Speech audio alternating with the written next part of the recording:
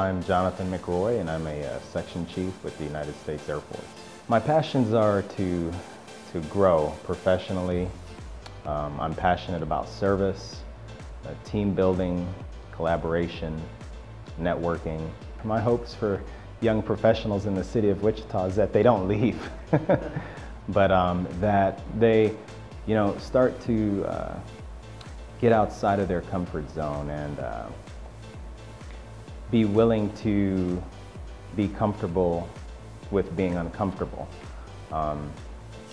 Sometimes certain cities have their cliques or, your friend circle, but, I challenge young professionals to get outside of their friend circles and make new connections, make new friends, have new experiences. In the next 5 years, I'd like Wichita to be a regional leader, one that harnesses the collective power of its diversity. We're fortunate to have a lot of transient residents from other states, bigger cities, different cultural backgrounds, and I think that our city and county leadership can really benefit from their ideas. And so in the next 5 years, I'd want to see us lead change and benchmark processes that can be emulated in other cities, so that other cities can look at Wichita and say, hey, we need to do what Wichita is doing. And so I think this helps us to be competitive long term. As far as the city's transformation goes, young professionals play a very important role. I think that it's important young professionals guard against cynicism and really seek to get involved, not only civically, but socially. I think that young professionals need to be leaders within their communities in any way necessary, whether that be nonprofit to city to county.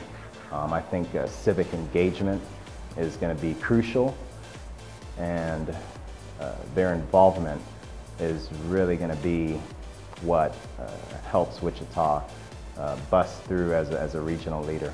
I believe my service to the nation and to the city as a member of the United States Air Force is pretty impactful. But not only that, I think that as veterans we're challenged to not only serve as men and women of the armed forces, but to serve in our communities as well. And so to that end, I'm a member of my DAB board in District 4, where I work with my city councilmen to help make our district better, to ensure that the voices of our citizens are heard and addressed. And so these are some of the ways that I'm involved. Get outside of your comfort zone, be comfortable with being uncomfortable, be willing to have tough conversations, but approach challenges with a growth mindset.